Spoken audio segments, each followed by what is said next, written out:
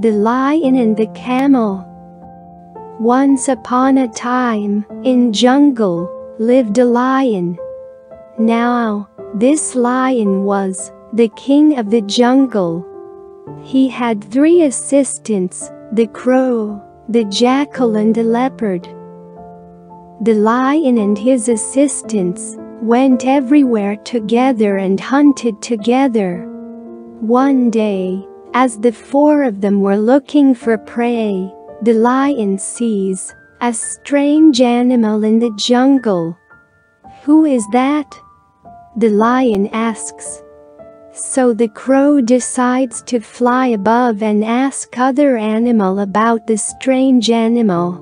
Crow returns with new information. The crow then informs the others that the strange animal is a camel. Those animals are found in deserts, and the camel in their jungle had been separated from his caravan and was now lost. I also heard that the flesh of the camel is extremely delicious.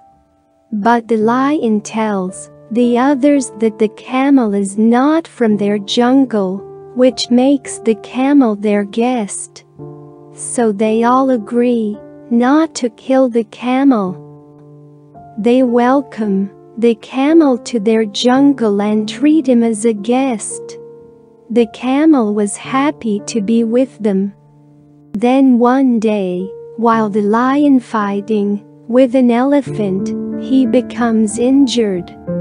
As a result, the lion could not go on hunts. Because of this, the 3 assistants could not eat either. Then one day, they again suggest to eat up the camel. But the lion does not agree. "He does not belong to our forest. I told him that I will protect him. I cannot do this." Then the shrewd animals suggest that if they persuade the camel to offer himself as a meal, then would the lion eat him? The lion agreed. The animals that evening began to offer themselves to lion one by one.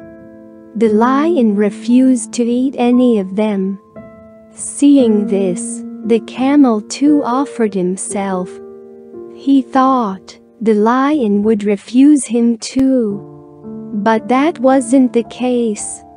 The moment the camel offered himself, the lion at once killed it. All 4 of them enjoyed the camel's meat for days. The moral: it is unwise to trust cunning people who surround powerful or wealthy ones for their own benefit.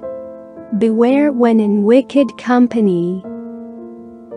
Thank you for watching this video. Please like and subscribe our channel.